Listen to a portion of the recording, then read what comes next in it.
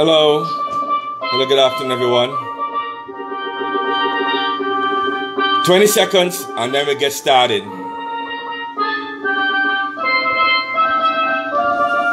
Hello, Denise. Hello, Sal. Please share this live. It's very, very important. Share this live, everyone. Share it.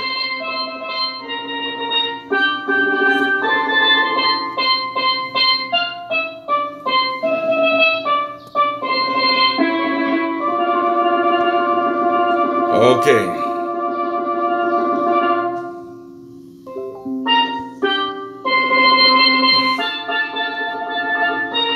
Okay. All right, nice. Hey everyone, good evening, good evening, good evening, good evening, good evening. I'm using my phone this time instead of my computer, so if it's a little shaky, forgive me for that. But this is very, very, very, very, very important. What's been happening is that I've been doing a lot of research into what's going on, what they're doing. Hello, Casimir. Hello, Daniel, the man. Hello, Gary. Do a lot of research on this Petrotrain fiasco. And the more I dig into it, is the more information I'm getting. More and more and more I'm getting information. More and more. So I want to introduce you guys to the information. Let it go out there. Let everybody see for what it is. And you realize it's not just more a refinery closing. What is happening is that it's a calculated ploy to steal the refinery. The first time it wasn't enough. The second time is the second go around. This is what's happening right now. This is what we need to go into it. So this will take about an hour, but I'll try to make it as fast as possible. There'll be a part 2 on this, and the part 2 will be even more explosive. But let's start with part 1. Let's start at part 1. So what I'm going to do now, 1 second, I am going to go to my blackboard to show you something. And let me see where I can flip this thing over. If I can. There should be a way of me flipping this over. Anyhow, let's see if I can do it. If I can't, just then we'll figure it out.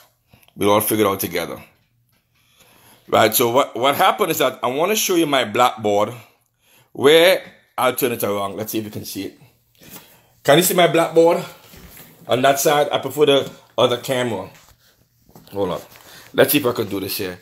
Because you need to see exactly the web of deceit and lies and what they have been doing in order for them to steal our patrimony. This is what's going on here right now. Let me see if I can use my other computer and see if I can make sure that you all can see it, because for some reason it's not flipping it over. Not too sure why. Okay. Oh boy, it's coming out kind of horrible. If you can. But what it is, if you can see it here, I'll flip the camera over. What it is a whole board showing you exactly what's happening here, where everybody's all interconnected. If you can't see it, just beat me, everyone. I'll try and see if I can flip it over. Right? I can flip it over so you can see everything for what it is in the background. Let me see how can I do this. I hate crap when this happens and everything like that. Let's see if I can do this. Nope, that's not it. Let's try this. Nope, that's not it. Hate that crap when it happens. Anyhow, so what it is on this blackboard here is showing you all the connections between World GTL, which is here. This World GTL, which from World GTL, that went belly up. It went down to Nikon Energy. From Nikon Energy, it goes across to Petrotrain. And the major players here is Espine. This guy keep appearing like a bad nightmare, Chintak. This guy Chintak. And I explain to you why. Alison Lewis, remember Alison Lewis? She's the one who was the either permanent secretary or chairman of the board for the Port Authority. She's back. And Ainsley Gill. These are the four major dominant players here. We also have an independent senator, David Small. He's also part of it too. And there's also a Robert Riley from Neil and Massey. Right? He's part of the board for Petrotrin. So you gotta understand what's going on here. So now we had two players initially for Petrotrin. I wish I could turn that camera around so you can see everything for what it is. So yeah, use a back camera. Yeah, I'm trying to use a back camera, but for some reason on my phone, it's not telling me where to use the back camera. It's a Note 9. That's what happened. Normally it will show up, and it didn't show up. I'm not too sure why that happened. So I'm trying to get the back camera right now. But in the meantime, while I'm trying to do that, just if it flutters out, don't get alarmed. So what it is that we have broadcast again. Okay. Let me see it. Oh, maybe this will work. Oh, good. Maybe this will work. Oh, got it. Got it now. Thank you. All right. This is what it is now. Now you can see it now for what it is. So now you have World GTL. You have Ola Petrotrin 2006. You have Aero Marine, which belongs to Espine, that bastard, and TCL, that's Trinidad Cement Limited. Now, here it goes. Thank you, Daniel, for the back camera. TCL, Espine and Alison Lewis had worked on the board for TCL. They recently fired a whole bunch of employees recently. Now, Espine now is now part of the new Petrotrin board. Alison Lewis, before she was in the Port Authority, now she's part of the new board for Nikon Energy. Nikon Energy was the old World GTL that incurred $3 billion in debt. Now you see where we start seeing the web of all the web, what's happening right now. This is what you're getting. So what we have here now is that we have Espine, Chintac. Chintac was part of the old Petrotrin 2006 that gave World GTL $3 billion that we lost. That's what they did, $3 billion. So Chintac, Malcolm Jones, and I didn't put this guy, I think he's Jupiter, Professor Jupiter, he's part of it too. But he's no longer in Petrotrin anymore. Right? He resigned this year. Those three were part of the initial board that took $3 billion of our money to World GTL. Now, dig this. Now, what happened is that they put World GTL in receivership, so we lost $3 billion off of this field gas to liquid plant. The new Petrotrin is headed by Espine, who owns a company called Aero Marine. Aero Marine is a transport company, and it has been alleged that this transport company is the one that was going to carry our crude elsewhere to be processed and refined. It has been alleged. We don't know. But he owns a transport company that can do that. So here we go. So Espine got rid, he was part of TCL. He got rid of a whole bunch of employees. He laid them off. I know he's doing the same thing with Petrotrin. Alison Lewis, who worked side to side with him, she screwed up with the sea bridge with the Port Authority. So they give another, so what they did, they put across the Nikon Energy. Everything's going back to Nikon Energy. I'm not too sure why and how, but we'll find out in a little later on. So this is what's happening right now. So now we have Nikon Energy, which is Ainsley Gill. Ainsley Gill is a guy who had helped bring World GTL to Trinidad and Tobago to bring this field gas to liquid project because he was a lobbyist for the Trinidad and Tobago government. And we paid him over $5 million US to become a lobbyist to so-called increase US interest with Trinidad and Tobago. Bunch of crap. So he bought World GTL because he created a master plan, the master gas plan in 2003 for Trinidad and Tobago. The same Espinel. I apologize. Same Ainsley Gill.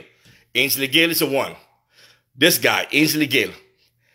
Just remember that. Ainsley Gill is the one who bought World GTL to us. And then he got with Malcolm Jones. And Chintac was on the same board of Petrotrin. Malcolm Jones and Chintac and Jupiter. So now, what we have now is, now it went to receivership. So what happened was that the Petrotrin board sold Old World GTL, because we end up owning it, to Nikon Energy. Nikon Energy had told the press before that they had given Petrotrin $30 million US for the Old World GTL, which is a bunch of lies, because I found out that all they lied to everyone. They did not give Petrotrin $30 million US. What they did, they gave Petrotrin only $10 million US. Only $10 million US they give Petrotrin. That's all they did. $10 million US. And on top of that, Petrotrin end up acquiring $25 million in shares. And these called non-convertible shares, meaning that Petrotrin cannot take those shares and sell it. They cannot trade it. They can't do anything. They're stuck with it. And because Nikon Energy is not making any money at all, those 25 million shares is now debt attached to Petrotrin. Now I kind of see where everything is coming from now. Now we're seeing what's really, really happening right now. This is what they are doing it. This is what they are doing, right? It's a straight rape. That's what's happening. And when you look at all the connections, it's like a web, a spiderweb web, out of deceit or deception, right? From Alison Lewis, and then you have Chintak again. Chintak was in the first Petrotrin board that made us lose $3 billion. Yet, Chintak is here again on the current board right now. And he's the one who helped for the closure of Petrotrin. So what's happening is that the first go around, they couldn't shut down Petrotrin. So now on the second go around, they're doing it now. And then you have this guy from Neil and Massey, Robert Riley. Robert Riley is also on the board of Petrotrin also. Everything I'm saying, I'm not making it up. This is all true. Every single thing. So now you have a Neil and Massey guy on board with Petrotrin. So one wonders, what's the game that these fools are playing? Look at this whole thing. You're right in a circle of crooks. Look at every single thing that you're seeing here right now. Every single thing you're seeing here right now. Then you have this outside guy, David Small, right? He's a senator. He's part of the Nikon Energy. So now you have Ainsley Gill, who developed, tried to make a master plan. You have Alison Lewis, right? He developed the master plan on the Manning, PNM guy. So now you have Alison Lewis, who was on the Port Authority board. She was also on the TCL board with Espinay. And now you have David Small, right? Who's an independent senator in the government right now. So this is what these fools are doing. It's a circle of deception, a web of deception. So now we have just absorbed $3 billion for World GTL. And on top of that, we have also absorbed, instead of them giving us $30 million, what they give us was only $10 million to Petrotrin. And you want to know why things are happening the way how they're happening? That's the reason why. This is what's going on inside of here. Once you look at this whole thing, then you'll understand the whole plan of what they're doing.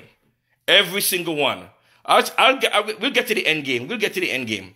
And when I sit down, we'll get to the end game. There's one more thing I want to show you. And then after that, we'll start.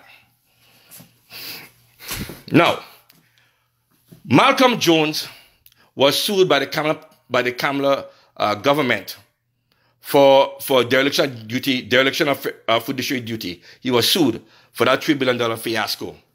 He was represented by John Jeremy and Stuart Young. You know who Stuart Young is, right? Right. When the PNM came into power, under Al-Wari, he was the Attorney General, he dismissed Malcolm Jones. He dismissed that whole case. He dismissed it.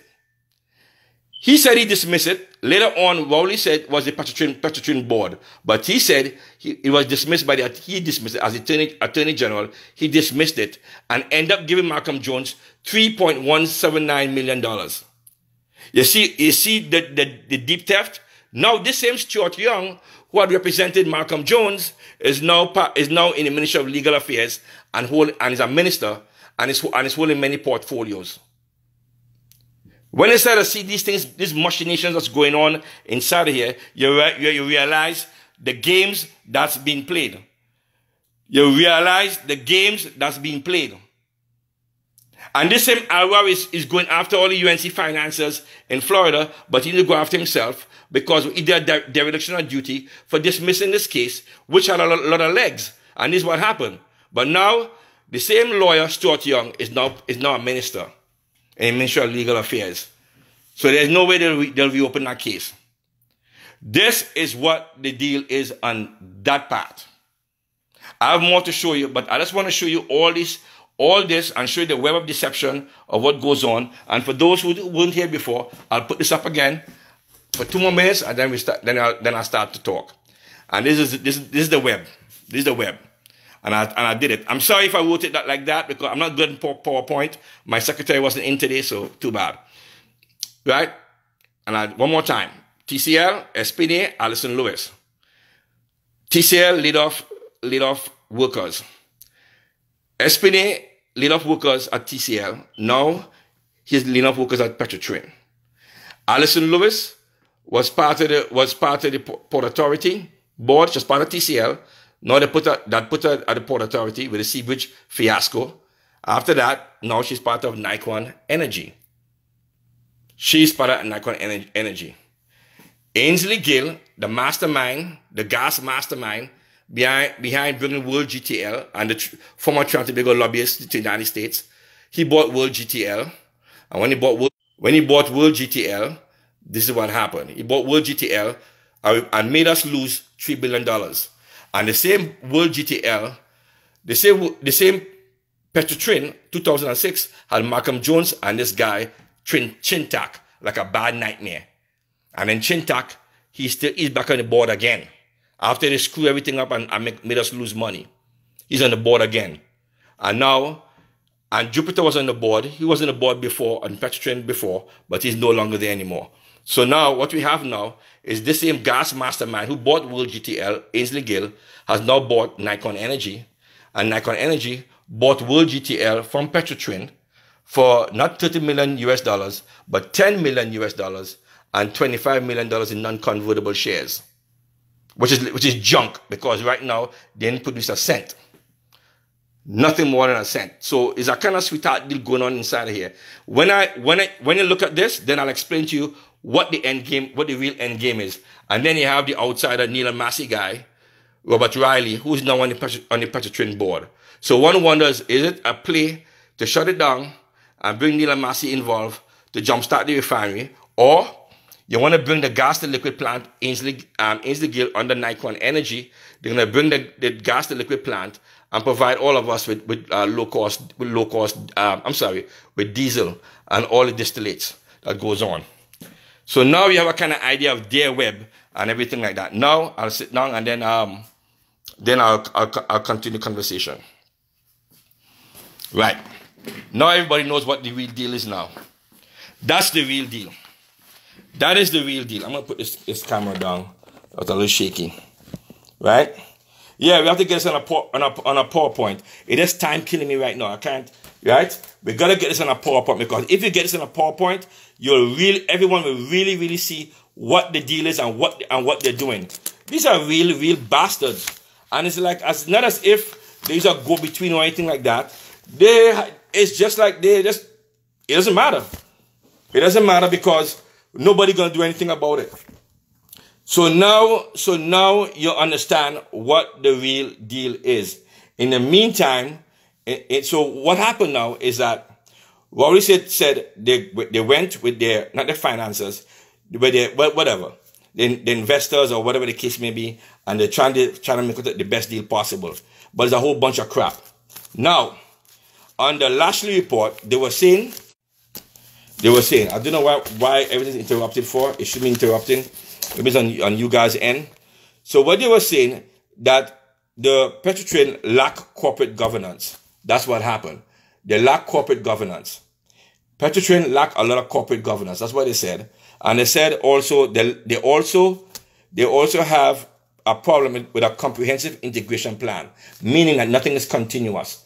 It's like every time one party comes in, they bring their own management team. And then when the other party goes out and another party goes in, they bring their own management team. And the two management teams are not talking to each other. So what happened is a lot of chaos. And that's what they were saying. There have been a lot of chaos going on with Petrotrin, right? So there were people making a lot of comments. So they say there's no continuous management. There's poor project management because everything they touch escalate by 300% and 400%. Mean 3 times more and 4 times more. And it seems like every project that they take on has to be 3 or 4 times more than what it should cost. They said the management team is the worst. They said the management team, they practice poor project management discipline in implementing capital projects. They say there's also lack of corporate governance. There's lack of skill. There's not real proper experience and skill in the petrochemical market, in the petroleum market. These managers, and of course, most of these managers are mostly there because of politics. This is what happened.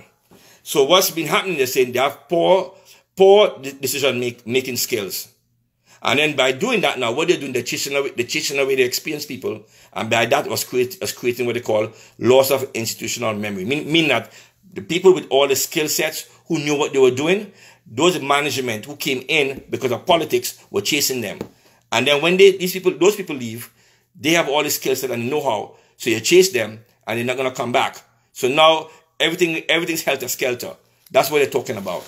Now the other part of it, on that Petrotrin bond for that $850 million was that the Petrotrin bond itself is at 9.75%, meaning it's getting an interest rate of 9.75%, almost 10%, 1 in 10. That is extremely, extremely high. In 2006, the credit rating for Petrotrin was Baa2. That means it was investment grade, meaning the interest rate at that time they should have been paying was no more than 4.2% or maybe 3.9%. How the hell they get 9.75%? Right? So there's something deeper going on there. There's something deeper and murkier that's going on inside there. So now what's happening now is that Petrotrin have been paying the coupon rate or the interest rate every year. So every year they've been paying $85 million to the bondholders. Every single year they've been paying it. And no one is saying anything about it. That's the other part of it. So now here we have Malcolm Jones negotiating for us to give a high interest rate, extremely high interest rate that was not needed because our credit rating was excellent, was investment grade.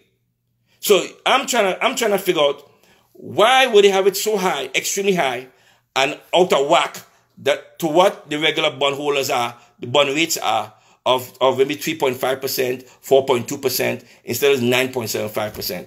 And it looks like it's some kind of backhand deal that was made. It looks that way, right? Your kickback, yeah, right? Because you know what? If they could only pay the coupon rate, right? Imagine this, an average investment, average is about your return is about 8% a year, 8% a year. And bonds are the most conservative investment money could buy. And the reason why people choose bonds like treasury bonds and everything like that, because they know it's solid and is backed up by an institution that may not fail. So what happens is that when that happens, they have a low interest rate, extremely low interest rate. So why we have a high interest rate or a high credit risk rate when our credit rating was extremely high? So there's something else going on with that. I'm going to go more and deeper into that. But the bottom line, what you're saying is that the bottom line is the management. Everything points to the management.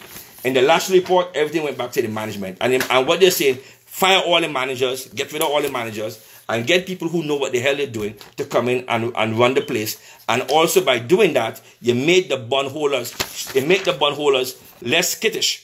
And when they're less skittish, what tends to happen, you stabilize the bond. But what it is that while making announcements, he's going to get rid of Petrotrin. What it does, it tanks the bond, makes the bond go into junk status. Once it goes into junk status, what will happen is that no one will want to loan Petrotrain any money. Is it that what they're doing? I don't know. It has a game plan, but I'm going to find out more about it. The second thing they want to do is they're going to decommission the refinery. Now, if you decommission anything, it could be a car, it could be a truck, it could be anything, no matter what it is. When you decommission anything, it loses value. So if the refinery is worth $40 billion US, and they decommission the refinery is now worth 10% of the true worth of the refinery. Once they decommission a refinery, everything inside of it is no longer viable. It becomes junk. Everything is scrap metal. That's what it is. Once you decommission it. So if it's $40 billion is worth now, it's gonna be worth less than $4 million. Or maybe $40 million. Do you get it? So you get it for a song and a steel. And then all you're gonna do now is restart it over again. And once you restart it over again, then the wood jumps back up to what it really is, because it's an operating facility. So now they get it like 10 cents on the dollar, 5 cents on the dollar. That's what they're doing. That's the game plan that they're doing. So that's why they send everybody home, and they say they're gonna mothball it. And when they mothball it, now I don't have to pay $40 billion for the refinery. Now I'll only pay $40 million. And then listen to this now. So I pay $40 million for the refinery. That's worth $40 billion. Now, without $40 million now, I went and I got the refinery, and all I do is put a little injection of maybe $2-3 million, and I restart back the refinery. When I restart back the refinery now, the value will now go up to $40 billion. You get it? Now you have equity in the plant. Now, when you have equity in the plant, mean now you could take that equity and you could borrow money off that equity. You don't have to really go through a bond if you don't want to, because now you have a lot of equity now. Now you could have unsecured loans now. You could buy unsecured loans. And then you could use that now if you want to make the plant lean and mean and make more money for you. Right? But I think that's the game plan. That tied in with Nikon Energy, because Nikon Energy had told their investors that they plan to start operating in Trinidad in 18 months. And then what happens is that in 18 months, they're going to create high grade diesel and everything like that.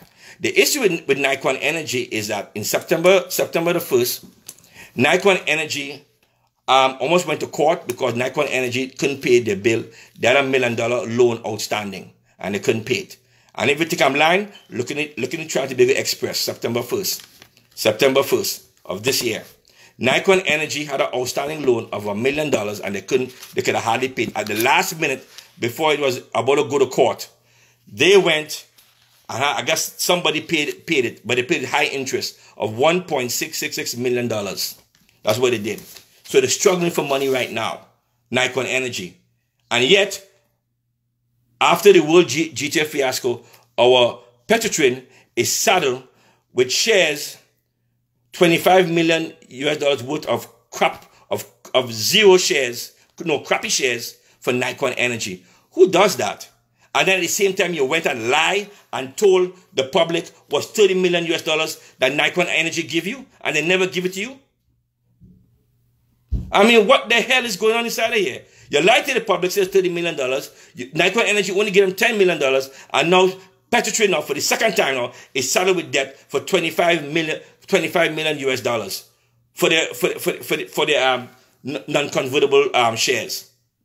That means Petrotrain can't even take the shares, go on the open market and sell them and get the money back. They can't, because when it's preferred non-convertible, that'll stick with it. They can't do nothing with it, and all they can do is hope Nikon Energy comes up and makes some money so they can make money off the shares. But right now, it's doing nothing, so now it's debt. So who does these kind of stupid deals where the second go around, you acquire more debt again? This boggles my mind. I'm not too sure what the hell is going on, but we have to get to the bottom of this. These are the two things that's going on, and I haven't even touched on the other part. That's why in the first part I explained to you, right? the first part, I'll explain to you all the connections between Stuart Young and Alison Lewis and Ainsley Gill and Espinay and Robert Riley and Chintak, the nightmare Chintak, always appearing in P&M Petrotrin boards and always tanking the boards. This is what happened. Anyhow, and I'll be brief and then I'll be quick. So, what do I have here? So now, this is the lies that they've been peddling to us over and over again.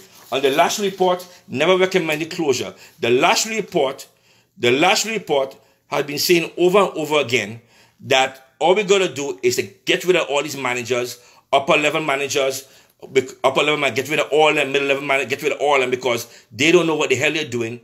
They do not have any institutional knowledge how to run a refinery. And because of that, they are the ones who are making all the bad decisions. They said also, as part of it, what happened is that Petrotrin was never given money in terms of capital improvement for the Trinidad operations.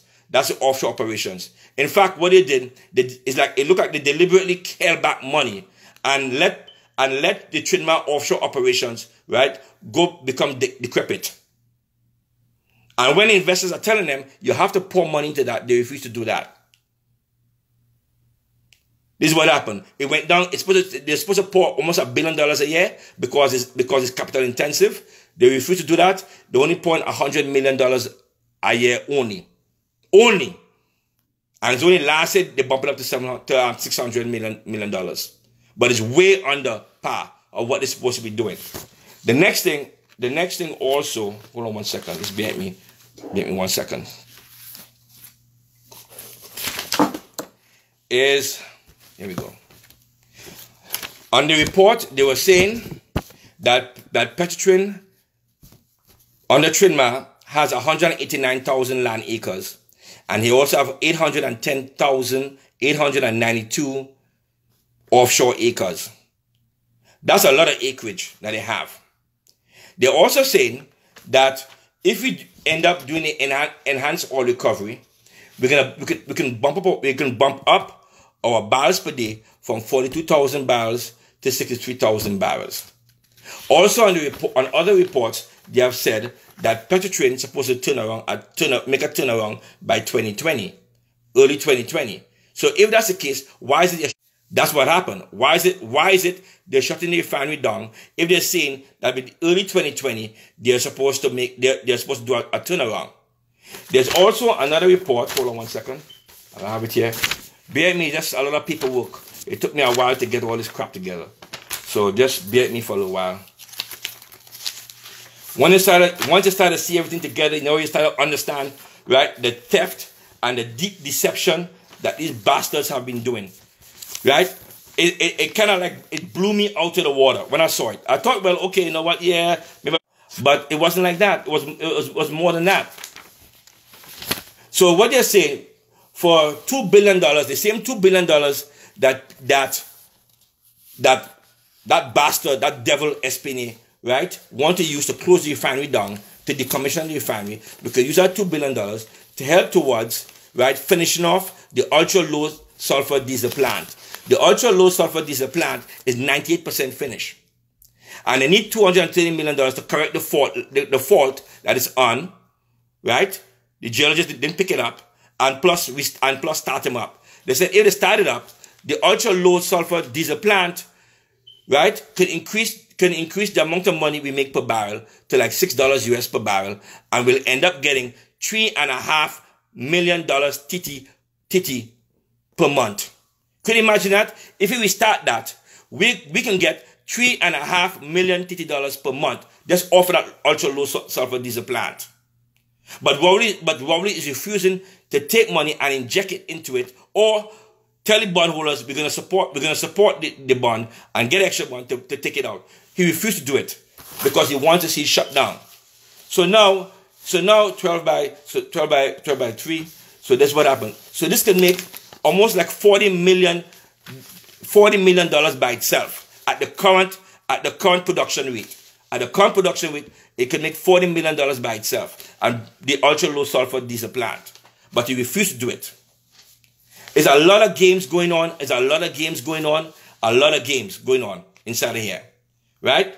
So they're not going to do it. And it's almost finished. So all they're going to do now, since 98% finished, shut everything down. Like I said, everything's now considered junk. You get it for 10 cents on the dollar, 5 cents on the dollar. Then afterwards, all you're going to do, put a little capital injection. We start it back again. And then all of a sudden now, the cost goes, the cost goes up. The value goes up, by 90%. And when that goes up now you have a lot of equity. You can leverage that equity and go again. That's the game they're playing. Full game, full on.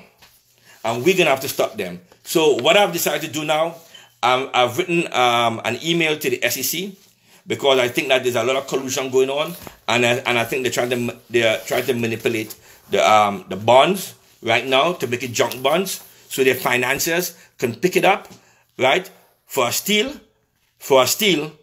and own the bonds and still get the 9.75% interest rate they're getting every year, which is $85 million US a year. They can still get it. And plus they get it for a steal, and then they could turn around now, take the equity, take out another loan, make Petrotrin lean and mean, and then it's pure cash going on from here. Pure cash. They don't have to invest anything else because the amount of money they be making is so much. All they're going to do is take 20% of the money they make and invest in the Petrotrin and become a virtual cash machine. Games and games and games and games.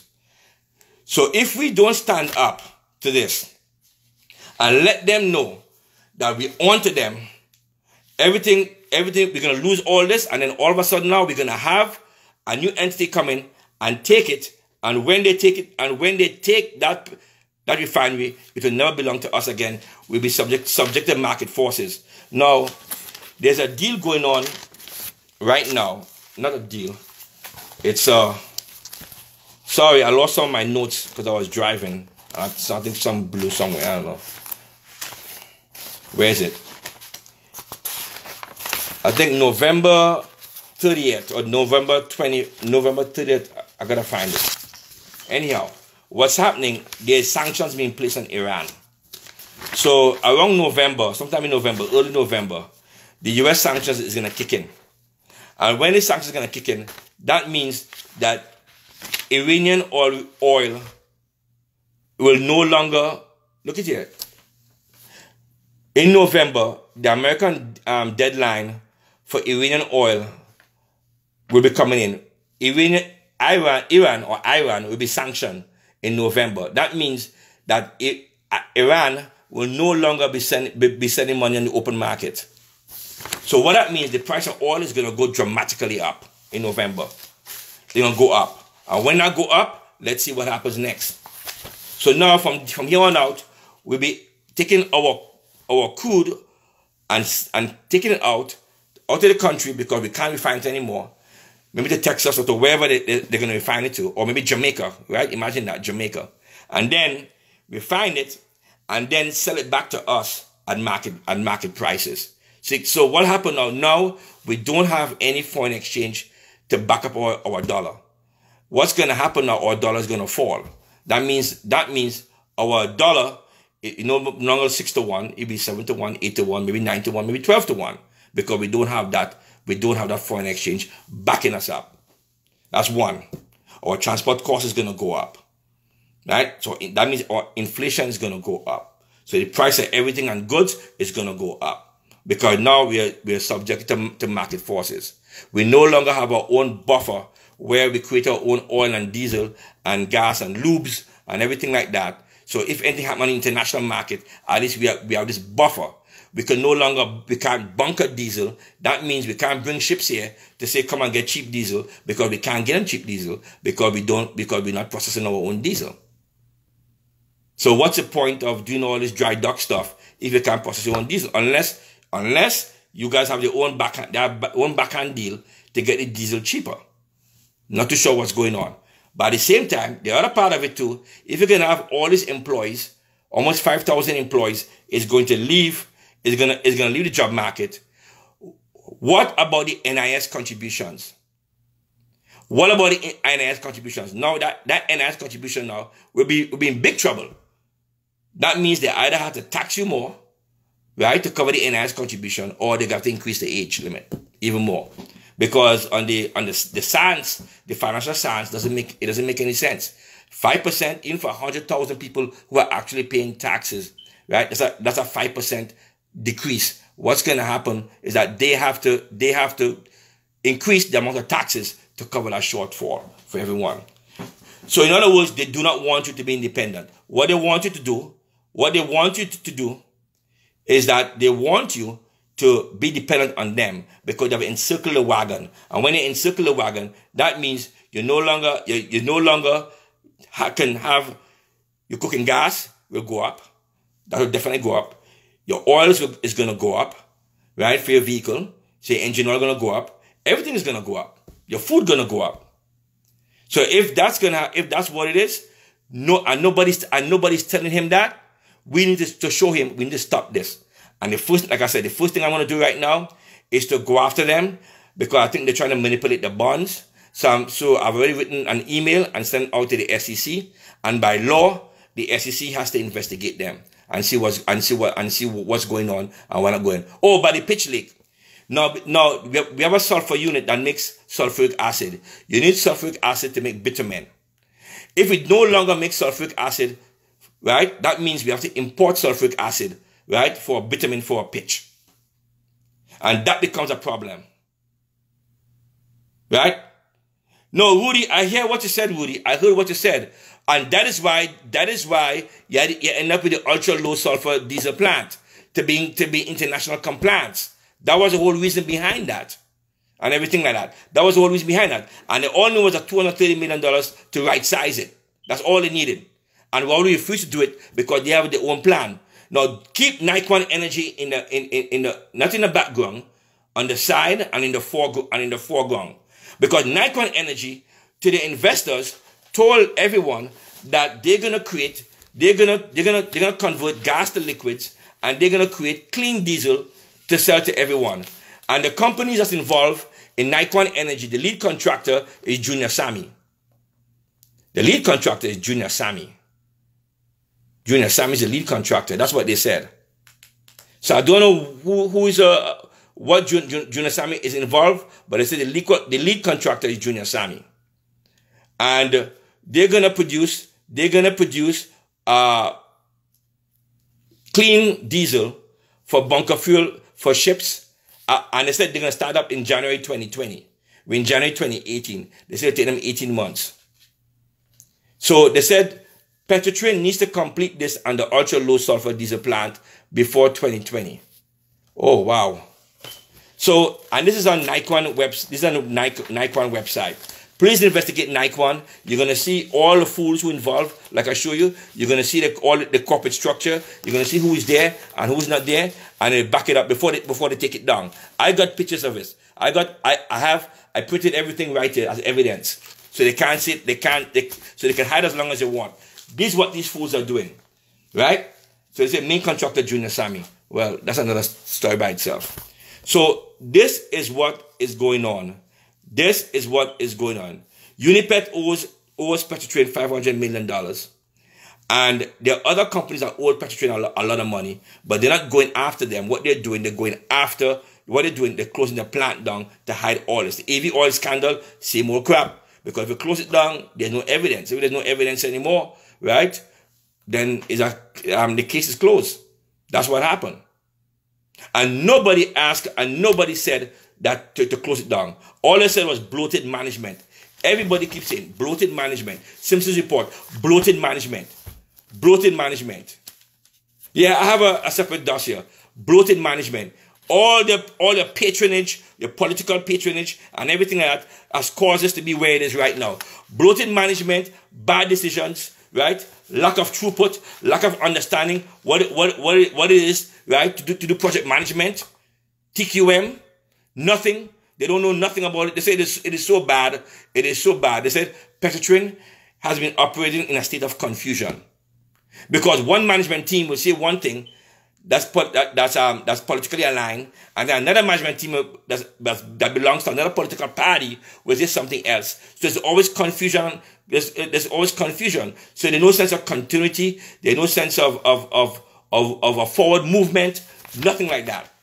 And that's what the report was saying. Get rid of the management and bring in hard-nosed people to come in there and clean shop.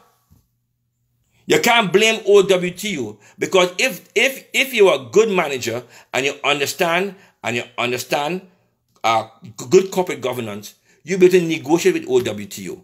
You can't blame them. You really can't. In a sense, you really can't. They don't know, but the managers don't know what they're doing, because as far as they're concerned, is anything goes. And they showed you here where they deliberately cut off the funding for the trademark operation. The deal cut off the funding, and the trademark operation is the one that needs the most amount of money, right? In order to bring it up to par. But yet they keep in the trademark operation and close down the refinery, which need less money. Does that make sense? Does that make sense?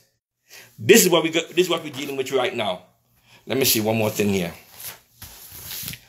Like I said, bear with me, it's a whole bunch of information, and I was so angry. I didn't put them in a clear formatted direction in terms of A, B, C, D, E, F, G, because I was pissed off. I was really pissed off, right, when I saw this. And I realized that these fools are deliberately held back money on the trademark operation so that they can screw everybody over. And say, you know what, it's going to fail, we're going to have leaks, we're going to have this, we're going to have that, it's too much money, and then after that, we're going to close everything down. But yet, they're keeping the trademark operation and still closing down the refinery. It makes no sense. It makes no sense. And 2 years ago, the bondholders were telling Rowley, come talk to us, let's make a deal, because they never had a sweet deal where they were making 9.755% every flipping year. So they had room to negotiate, and they never did it. So what happened is that what you should have done, you should come in and say, listen, you know what? Let me send a re-signal here. It's a corporate bond, but we're going to fully back it up.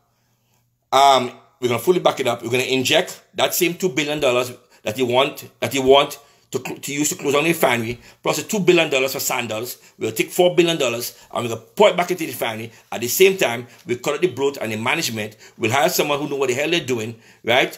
And bring them in, right, to look over the resources and see where they can put the most money in the resources that are going to give it the faster return, right? That's the deal. No, Maduro was more about gas. Was more about gas. The secret deal with Maduro is about gas. But then again, you never know, because with the oil, Maduro oil and our oil is the same kind of oil, some kind of a sour grade oil. So that's what happened. So if they bring him, so what happened is that Maduro is selling Venezuelan oil on the cheap, on the real cheap.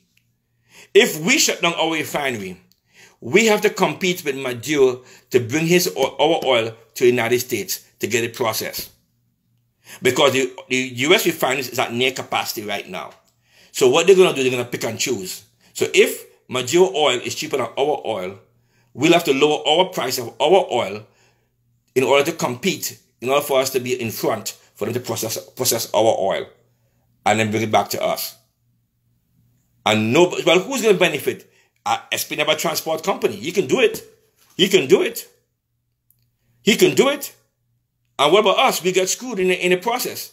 Because right now, Venezuelan crude is selling on the open market because right now they can't process their own crude, right? For $20 to $25 a barrel. The market rate right now is Brent crude right now is $78 a barrel, going up to $80 a barrel.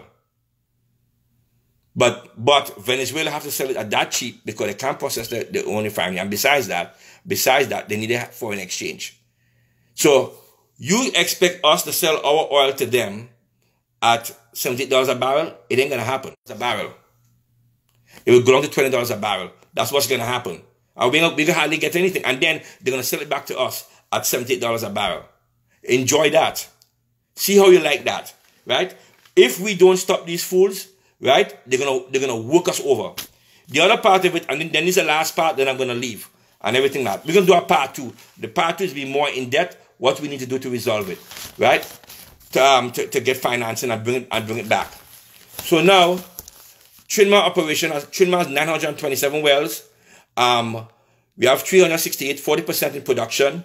We have 140 abandoned, and we have 419 wells that we can reactivate. And it doesn't require that much amount of money to reactivate those wells and bring up production cost and bring production up. That is what they said in the Lashley report and also in the Simpsons report. None of them said to close the refinery down. They have planned this out, and as far as I'm concerned, in my opinion, they have planned out in conjunction with who's on the board right now, and that Chintak guy, with him, and also we plan out with him, and also Ainsley Gills from Nikon Energy, who's supposed to give us cheap oil. Who's supposed to give us cheap oil? Clean diesel. It's all a shell game. And that is why we have to connect all the dots and make it happen. And expose them for what they are. We need to do this. Anyhow, I know I've been here for too long and everything like that, so I'm gonna close it off. But Sunday we'll go more in depth to what's happening and what you can do, and then you're gonna see more of it and everything like that. But I'll try to see if I can make up to make a whole plan to show you who's connected to who and who's connected to who, so you can connect all the dots together. Yeah, Gary, that's a good idea. That's a good idea. And then everybody will see it for what it is. All right. So anyhow, have a good evening, folks. Sorry I took some time off from you, but we need to continue this and stop them and shut them down. All right. I started my move also, so I went to the SEC and I made a complaint, and they have to investigate this complaint, and then we take it from there. All right, folks. Enjoy for what it is. All right. Bye.